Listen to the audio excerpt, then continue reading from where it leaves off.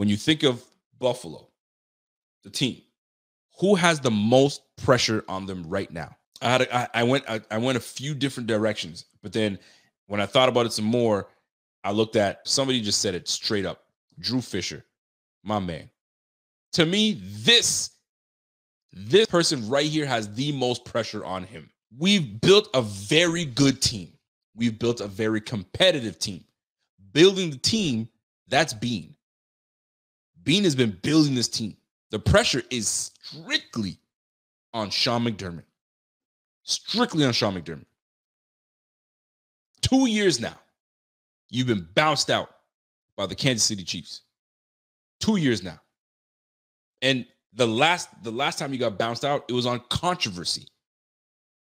Like, you can't be bounced out of the playoffs on controversy. And this is not controversy from the refs and the refs made a controversy. No, this is controversy from within your camp. Within your camp. The pressure is all on McDermott, and he's got to make it happen.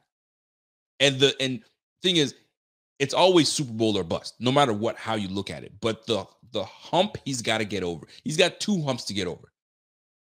Everybody's catching up to you as in the AFC East. There's no question about it. The AFC is a freaking gauntlet. Like, you got to get out of that, but you've got to win your division.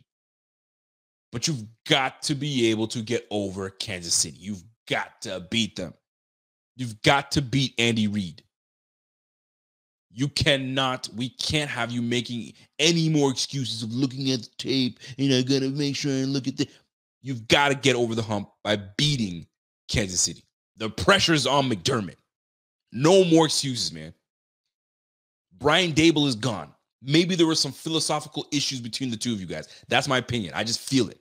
I feel like Daboll had some things he liked to do. McDermott was like, oh, I'm not really liking that. So Daboll's gone now.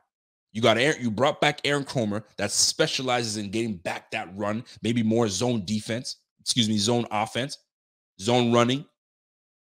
Maybe this is where we get our running back, and I'm still team running back, by the way. But the freaking pressure squarely is on McDermott. How do you guys feel? Who is the pressure on?